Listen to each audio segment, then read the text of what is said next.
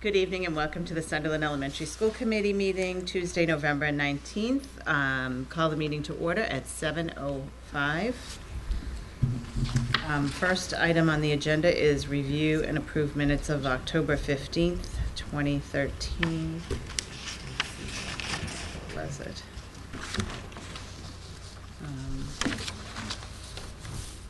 Does anybody have any questions?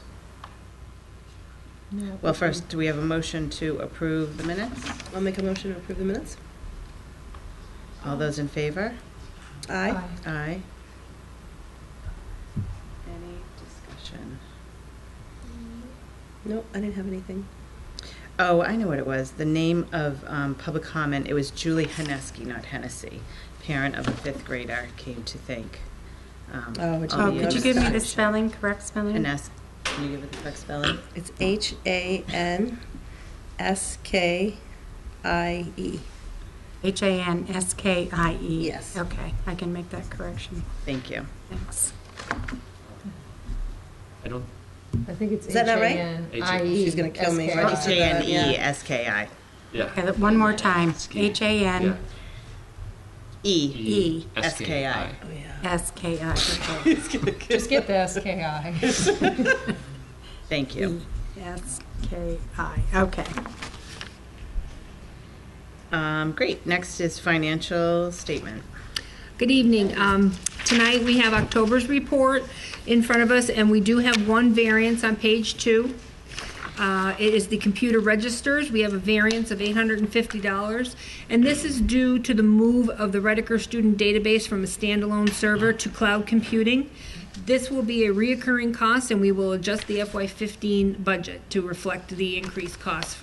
But we don't have to maintain our own server here anymore. It makes it much more efficient for the principal to be able to access the database from any device, not just his standalone computer. And it also allows us at the district to take all of the different school districts and roll it up to do district reporting. You do have 7 warrants to sign tonight: the fiscal agent payroll for October, the monthly warrant, our student activity fund, Horizon expenses, which is your new program here in the building, school choice, school lunch, and then the after school program.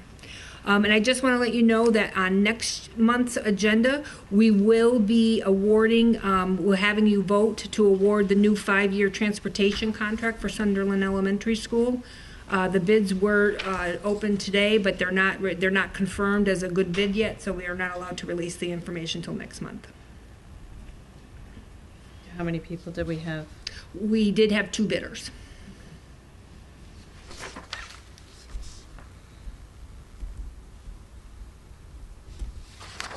Great. Any questions? Public comment? Hello? Okay. So on to new business, discussion items, the budget timeline. Yes, you have the timelines. This is the procedure that I know for those of you who have been on committee for a couple of years that we followed in the past. So at next month's meeting on December 6th, we will be presenting the budget books, and that will be your first peek. Patty has been meeting with all of the principals. The principals have been meeting with not only her, but Bob Lesko, Scott Hall, and Karen Ferrandino to go over kind of the big items. We're trying to have people think in terms of 1-, 2-, and 3-year plans so that there may be items that we wish to have for next year that we can't. So are there ways that we can do it incrementally over a couple of years period of time? So we'll be bringing those to you. Is that the right date, December 6th? That sounds early for Sunderland. Is that our next meeting? Did we? Well, Oh, yeah, you're right, Patty. you're right, Because Patty. I don't have a calendar. Does anyone have? The 17th. Oh, I'm sorry, the 17th. Oh, okay. 17th, it's the next line down. Oh, okay. Yep. That's our internal. Oh, yeah, that's on. Yeah. You said December 6th. I almost Okay, yeah. Don't, it's okay, don't panic. December 17th, you have plenty of time. Mm-hmm. So that's what I have for that. Great. Policy EEAA-1, bus riding. Yeah, if you want to turn in your agendas, there is an existing policy. And Ben had an inquiry from a parent to see if there might be a consideration, knowing that Whately, Conway, and Frontier have amended their policies to include school choice students who might be on an existing route. And I'll give you the examples. We've had grandparents who are taking care of a student after school. They live within the town that, and on a bus route, and they have requested their granddaughter to be dropped off 3 days a week. The way the other schools have approached it is that there is also a protocol, and the protocol states that the parents have to fill out an application. They have to approve it, that for giving permission, that it has to be on an existing route, and there has to be room on the bus. So I can tell you district-wide, we only have about 4 students who take part. So it's not a large number. But because this parent brought it to Ben's attention, I thought I would give you the existing policy.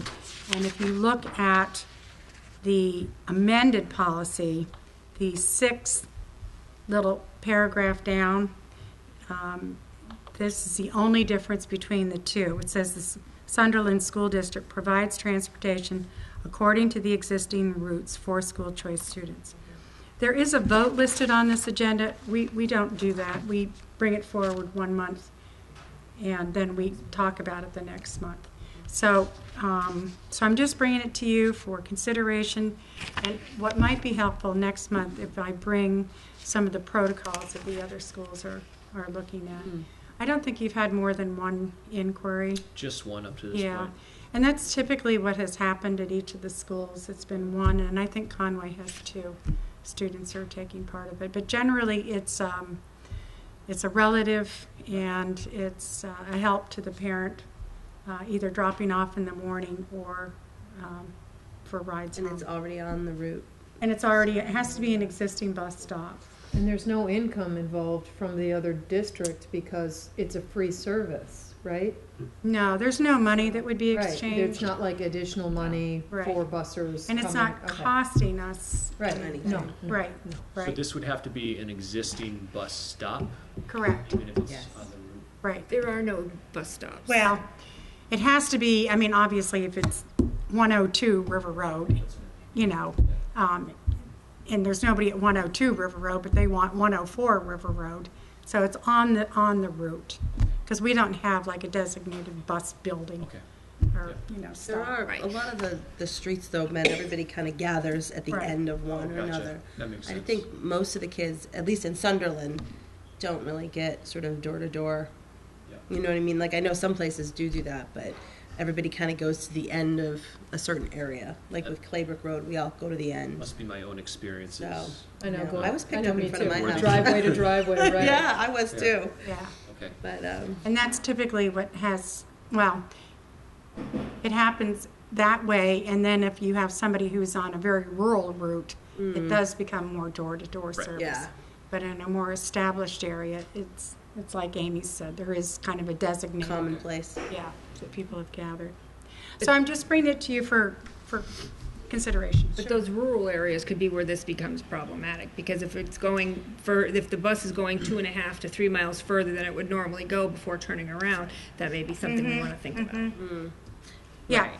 so, but you have the purview to make that decision. So I don't know if that parent has come back to you, but I'm just bringing it forward to you to think about. I would think, especially in Conway, it would be interesting to see how they have it worded, because that's a place It's the same, where. this is exactly how Exact it's same- worded. okay. Yeah, yeah, Okay. yeah. 'Cause you could really go crazy there. Mm-hmm, Yeah, I like that way out of the way. Okay, okay. So we'll talk about it again next month. great. We're not voting on that. Moving on to the 2013-14 school emergency evacuation plan. Yep. I brought this to you last month, and I had given it to all the principals for their input, and the only thing that was suggested or changed was that when we talked about the vehicles for evacuation, they asked to have the names of the bus companies and their phone numbers listed right in the policy. So that's all we did. So it's the same policy that, or it's not even a policy, but it's the same protocol that you saw last month, except for that addition.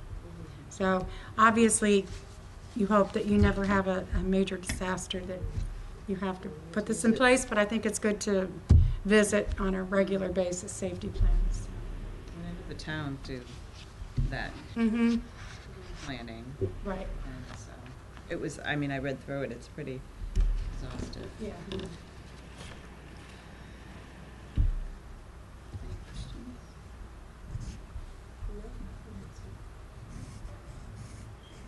No, we're not gonna break the record. The calendar, change parent conference days from March 21st. Yes. 2020. So here's what happened. As you know, we're doing a new report card for the elementary schools this year.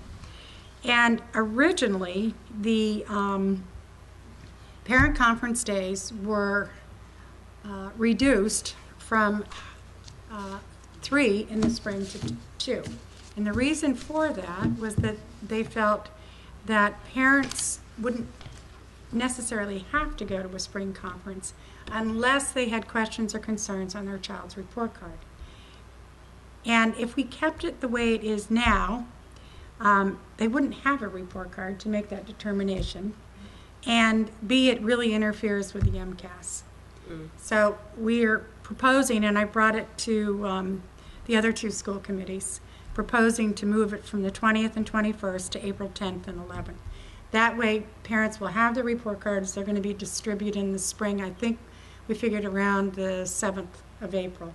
So they'd have a couple of days to make a decision if they needed to schedule an appointment with their child's teacher. It's always in April. I wonder why we went to March. I think they were looking at, because it's a trimester, there's 3 reporting periods, that they were trying to do it a little earlier. But it really doesn't make sense to do it around MCAS. Around MCAS is what's really, yeah. Yeah, and not to have, you know, Yeah, no, that's a real Right. piece of information. right, it's Yeah. important. And are these half days? They're half days, right. Could be, yeah. The same as the fall. Okay. They're all half days. So that we will need a vote on later on, or you can do it now, Yeah. whatever. Do we have any questions? Doesn't No. change, it's not contractual, it's just a change to Right. date. Different dates, Okay. yeah. Do I have a motion to amend the calendar for 2014, March 20th and 21st, change to April 10th and 11th? So moved. All those in favor? Aye. Aye. It doesn't need to be seconded. Oh, yeah, Tracy seconded. Tracy I decided to do second. Okay. Yeah. It makes it simple tonight. That's yeah. right. It's very cut and dry. Yeah. And November 5th, insert what you, Yeah, this is just information for you because it's already occurred, and I know it doesn't feel, timely, but I was just so impressed the way we did in-service this year. And I have to credit Louise Law and Sarah Mitchell for doing this. We had a full in-service day, and we have limited funds, and oftentimes I think educators especially have a tendency to look for expertise outside of their area in their district. And I think if you look at the events that were listed, we clearly have a very high level of expertise within the district. And what they did for this particular day is that they paired elementary and secondary people together, which was really fascinating to go to some of those workshops. Or went to one, and it was a high school teacher and a kindergarten teacher. So, but they were talking about technology, and it worked out beautifully. So I'm just bringing it to your attention because it was, we received very good feedback. Sarah did a follow-up survey, and it cost us almost no money, other than some bagels. So That's that was great. about Yeah, it. and this is really nice to see, Marty. We very rarely get to see like, what Yeah, you're it's all up to. terrific professional development. right. Yeah. And like I said, everybody, they would love follow-ups to it. Yeah. Some of the most popular ones were the technology ones using smart boards, beginner and advanced. And the other one that was really popular was de-escalation techniques. And Pete Crisafulli did that with Scott Dredge, and I think they did, I don't know if you remember, Ben, if they enlisted someone else to help, because it got filled very quickly and they had to offer another one. Yeah, I don't recall, but also But- the school moves was Yes, very popular, and that dealt with self-regulating strategies for teachers and Right. instructional assistants as well. so it was fun for me, you know, Yeah. to go around and sit in on a few of them here and there to see what was going on, and to see how these teachers were working with each other.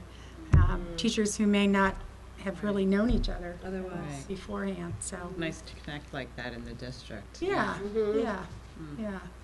So I just thought it would be helpful for you to see Really that. nice.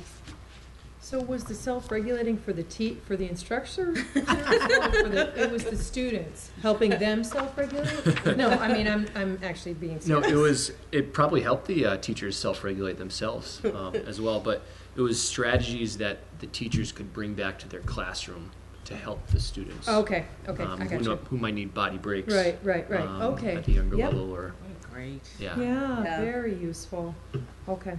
And the workshops, they were all very hands-on, and I attended 2 of the Smartboard Yeah.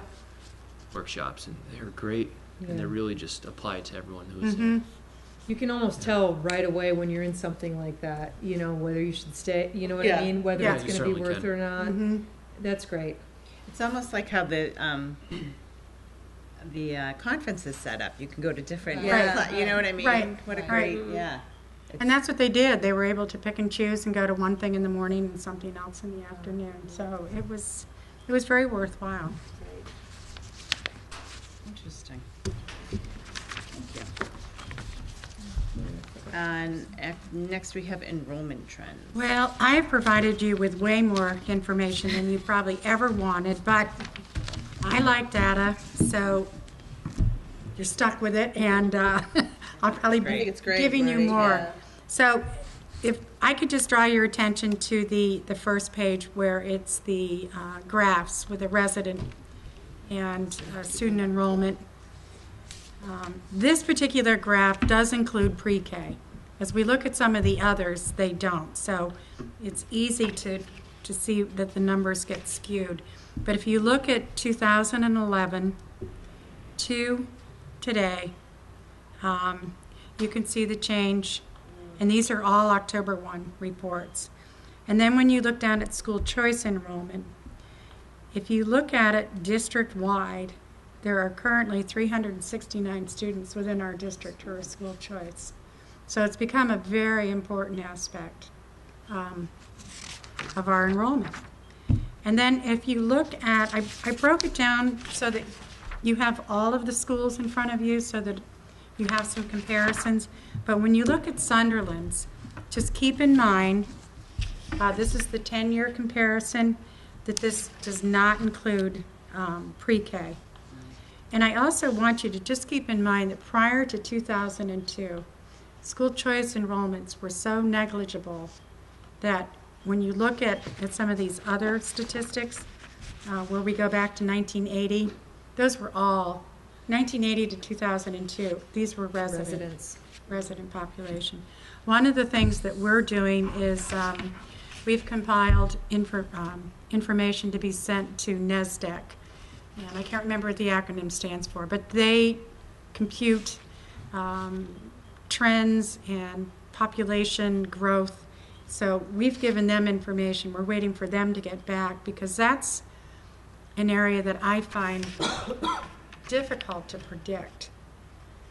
And I think I was saying at the Frontier School Committee that when that building was proposed and Yeah, that was voted in fascinating. 1996, 97, 98, it was with the understanding that we would have by now well over 1,000 students. And that's not the case. But that was what the predictions were. Right. So you really have to look at so many different things, the number of building permits, the number of your census, which is often inaccurate. But I think it's important information to keep track of. When you go to your next chart, it's just another way of looking at it. It's from 2009 to 2013. This does include preschool, and it has your residence and school choice. I want you to take a look at 2010, where your school choice went down to 14. And that was a direct result of your budget cuts and programmatic cuts. So I know I may be preaching to the choir, but it's an important thing to let the public know as well, because it's back up to 41. It's unbelievable. And it takes, you know, I am surprised and pleased that it came back as quickly as it did, because oftentimes it doesn't. So, and then the other one, which is your longitudinal study, which is 1980 to 2015, predicting. This does include kindergarten through 12th and special ed, but it does not include pre-K. All right. So, so it's just good to keep, you know, an eye on. It's really interesting. It's information. probably when you think about yourself when you moved here and when right. some of your areas Sure. started to become more developed, you know, you can see population rising and falling. So that's what I have, and bringing it forward to every school committee, and you know, play around with it, look at it, and we'll keep you updated if anything changes. And when I get the NESDEC report, I'll certainly bring that. I think it'll be a month or two before we get that, though.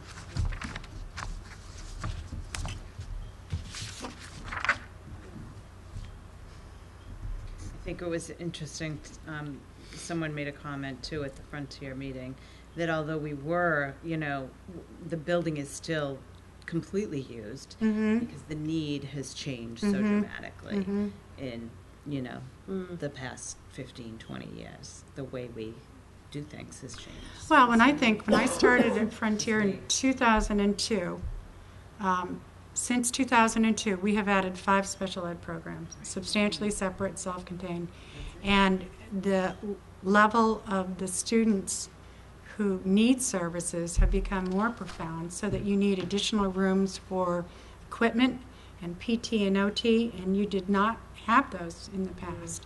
So that's 7 classrooms right away that are used for those programs and equipment. So the needs do change, and that's in a relatively short period of time. Right. The way we do it. Okay, onward. On to reports. I will start with my report. I just wanted to thank Ed Hines for putting together a beautiful, heartfelt tribute to Tim Merritt.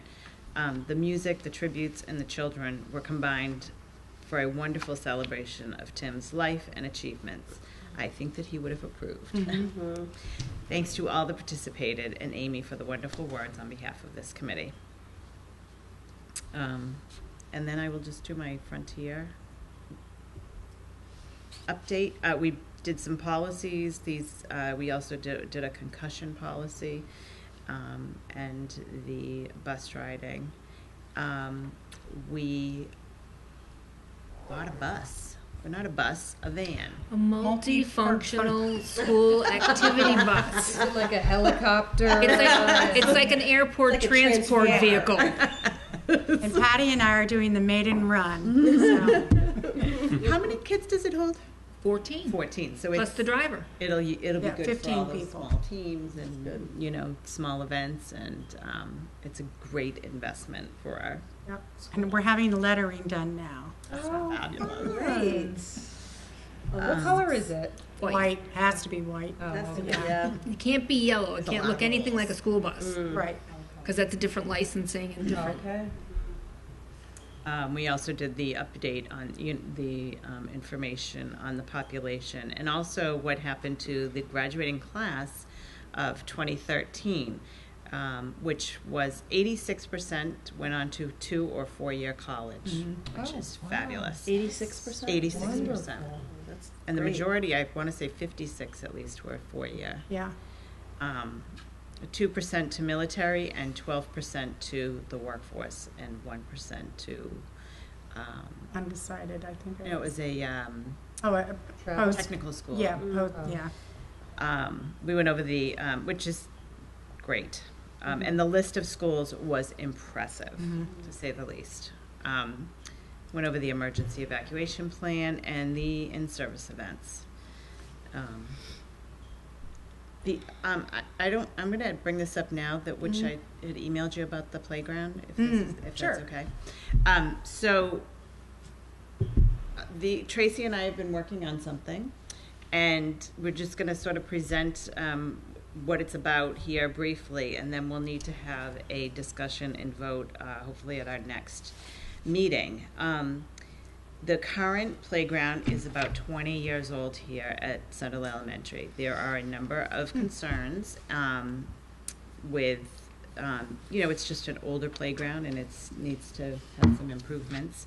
Our goal is to revitalize the current playground to today's standards and also make it handicap accessible and incorporate a walking path with fitness stations.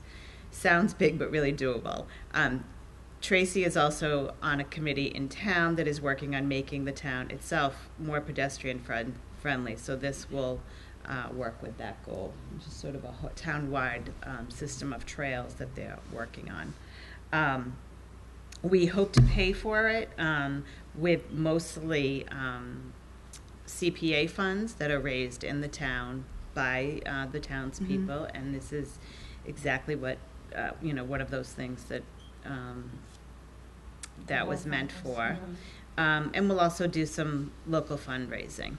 And the school committee involvement, we need a mechanism to run the funding through, and also a sort of body in charge of it to make it work with the CPA. So, yeah, we'll need to talk about that. Yeah, I have not found anything that gives the school committee authority. Okay. The PTA has authority. The principals have authority over student activity accounts, but I have found no funds that can be set up for a school committee. It's not. Well, it would be it wouldn't be the school committee, it would be through the school. And we just happen to be the two people that are. So maybe it's not a school committee thing, maybe it's more of just They suggested that it be a That it- board, I was gonna say, sort isn't of that a what they said? formal They board. wanted a formal voting Board. group, but I don't know. And so I know, like, with this, We don't ever have the money, Patty. It Right. just, it's Well, almost. someone has to have it. Well, no, it someone would- has to have custody of the funds. The Right. selectmen do. Yeah. We're just proposing where the funds go and giving them we're doing the work for where the funds go. The way it's worked in other towns is that somebody brings a proposal to the CPA, Right. and if they approve it, it still has to go on the town meeting. On the Right. warrant. Right. right, It has to go on the exactly, annual warrant. right. So the money is actually held by the town. Now, what I don't know is how Yeah, the so- bills are submitted for the work Mm-hmm. and for the purchasing. That's the question I have.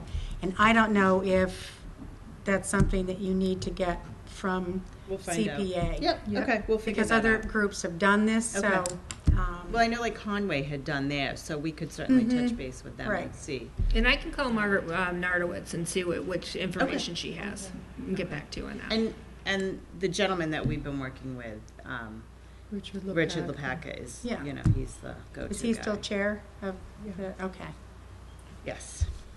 So that's sort of, we're sort of in the infancy of that, but working on getting, estimates on just getting a plan Are you together. hoping to have something, if approved by them, on the warrant for April? Yes. Okay, so that's your goal, is to.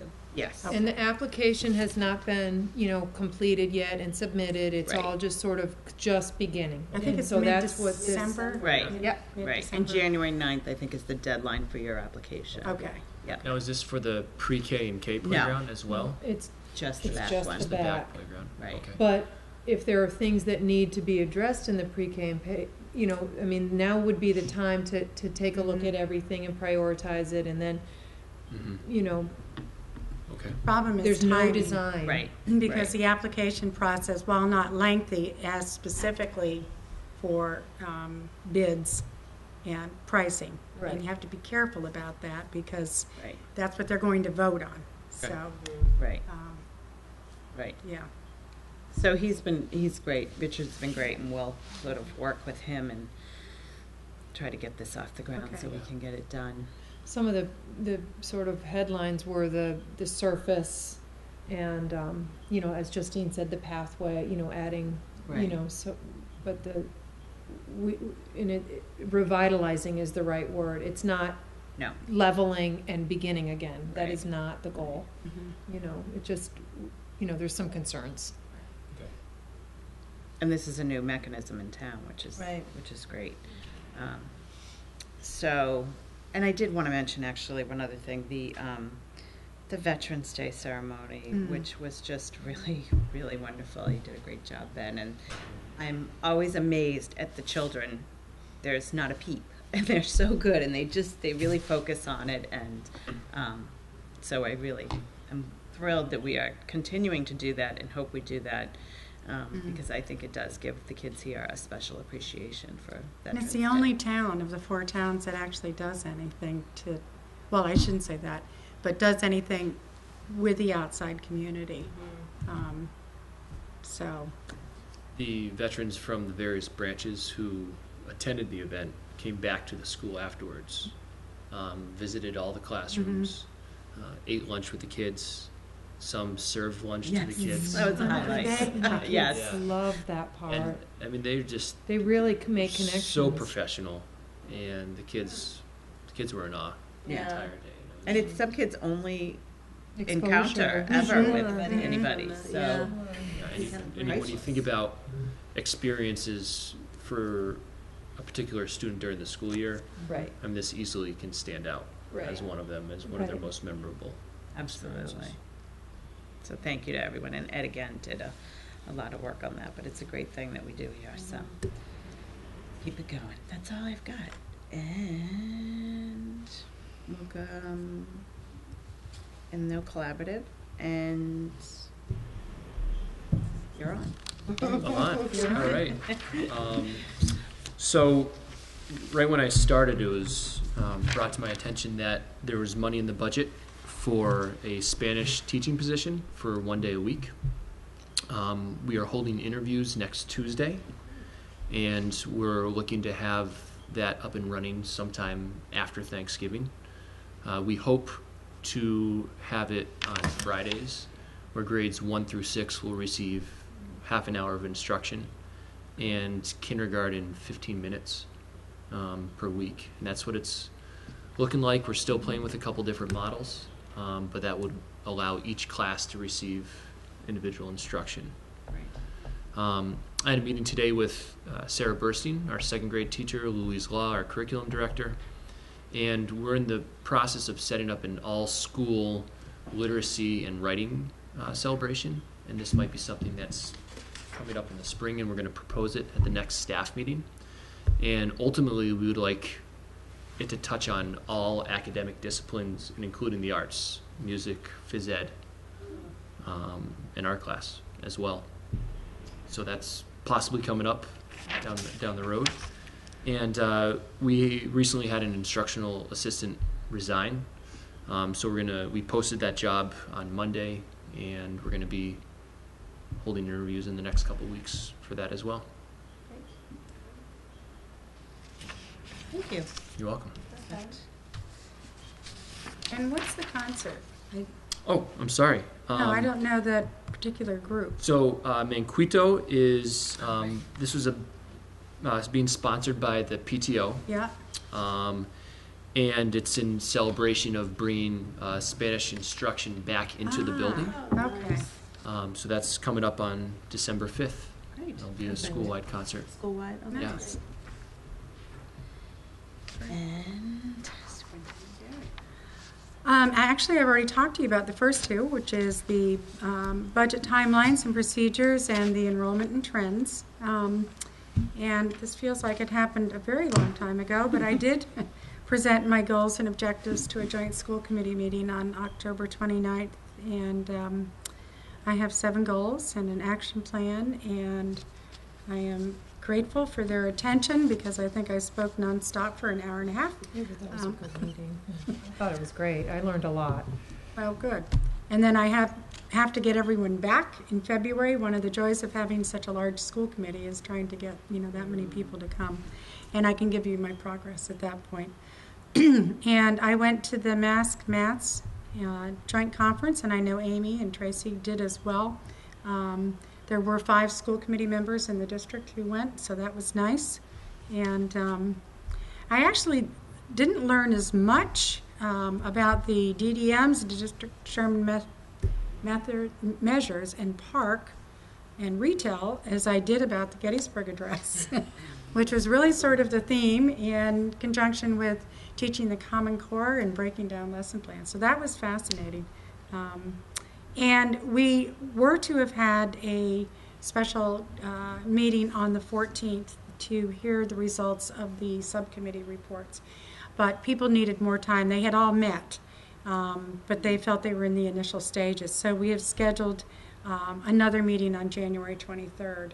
And I know there's some hard work going on. Patty's on the capital planning. And I think the discussions, even if we don't come to any conclusions, are very rich and worthwhile because people understand the need for obtaining things and maintaining buildings, and we need to come up with a vehicle to do it that everybody is accepting of. And so that's our challenge. So I don't know if you have anything you wanted to add to that meeting or... No, I mean, it was a good meeting. It was productive. We met for an hour. Justine was there, and we got some good ideas as to where to head for a definition that all the towns can agree to as to what will, be capital and what will be operating. And we need to re-meet again because our rescheduled meeting, I think, got overlooked. Because Mr. Bergeron was out of town, so we do have to reschedule, but we've got some good information going forward, and I think we'll be able to come up with a good result. The only thing I did tell the other committees is that because we're waiting till after January, any suggestions they have will not impact this year's budget. It will be for next year. And that's fine. I think sometimes these processes take longer than sometimes I would like, but that's okay. I think it was also nice to see the mix of school committee, you, Patty, and the finance committee and select board, and working like that. I've never seen that happen in all my years, and it was really, I think it adds a comfort level for everyone to have a much better discussion about things. That we're more familiar with one another and the challenges that we all have, and they're different, but we all need to work together. So I think that alone is worth its weight. And it's funny because as a result of that, I'm meeting with a finance committee member tomorrow, and I've had requests from other finance just to come in and sit and chat. So I think that's really important to establish those relationships. So thank you. And with that, I think we are done. Do I have a motion to adjourn at 7:43? I'll make a motion to adjourn at 7:43. Second. All those in favor? Aye. Aye. Great. Thank you.